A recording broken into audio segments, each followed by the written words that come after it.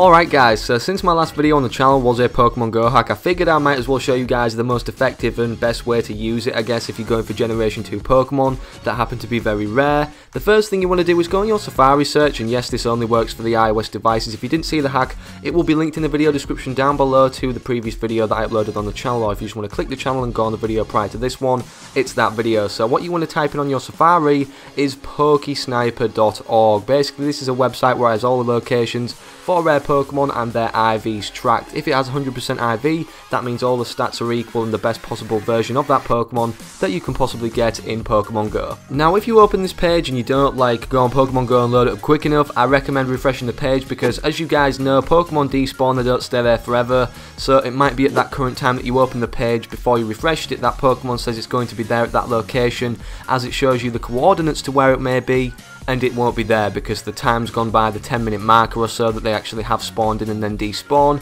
It may have gone by. So as you can see right now, I'm looking for a very rare Pokemon, preferably like a fully evolved Gen 2 starter, maybe a Feraligatr, a Meganium, or a Typhlosion, but there isn't any, I don't think, so I'm going to go back up to the top, if not, and get the 100% IV Chikorita, and to my expectations, I am right. If you guys don't think that the starters are worth getting in their non-evolved form, they definitely are, because then you can get the candy, you can get the IVs up to the maximum potential of 100%, and all you want to do to track these is literally copy and paste the coordinates. So now we're going to go back onto Pokemon Go, and the settings you want to have on your hack is fake location enabled, so you can actually, have a fake location. You also want teleportation enabled, and I'm going to show you guys how to catch the Pokemon without getting soft banned so they don't run away. And you also need show quads button on map, so you actually need, this is a vital step to do what I'm doing right now exactly. You need to go onto the map of where you spawn in on Pokemon Go when you open the app, whether it's your house, whether you're out in the street or something and you're not moving anywhere.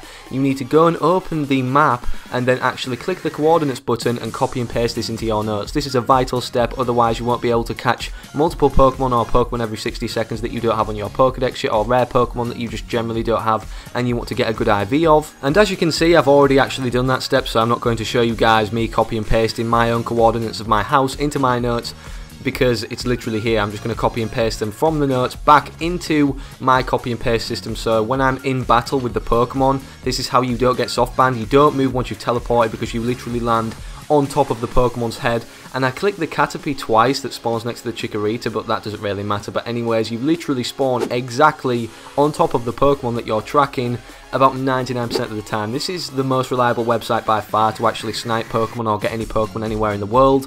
And because I've copied my coordinates now to my house, it doesn't think I've moved. So once I'm in battle or in kind of catching state of the Chikorita, I can just teleport back home within battle and then catch it, and I won't be soft banned. As you can see, I will go to a Pokestop when I get back and spin it, and I will get items out of it. As you guys may or may not know, this is pre-recorded, so I already know what happens anyways, but I run away from the Caterpie, click it again, and I didn't really click it, to be honest. I was wanting to click the Chikorita, but the Chikorita, I get it in the first catch, and it's a 100% IV, and I can show you guys as well how you check that. But if you enjoyed today's video and want to see more Pokemon Go videos on the channel, make sure you hit the subscribe button down below if you aren't subscribed to the channel already, to show me that you are interested in seeing more consistency of this game, and also leave a like in the video down below.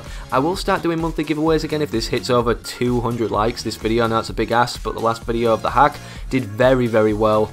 And yeah, that's basically all I wanted to say to you guys, because I know Pokemon Go did a lot on my channel, or a lot for my channel before, when I didn't, I didn't know it would do good, but then I just started uploading it when the game came out and then stopped because it kind of got stale. But now it's back in action because we got Gen 2, everything's going to be lit, and as you can see, we got the Chikorita, a good CP, and also a 100% IV. I'll show you guys in a second, but as you can see, within the battle we didn't see us actually teleporting back to my house, but this is the rough location if you guys have a mental image of it, of what it was before we teleported to the Chikorita. It's the exact place, and as you can see, you can just run around on this app if you didn't know already in × 8 speed, so that's why it thought I was driving.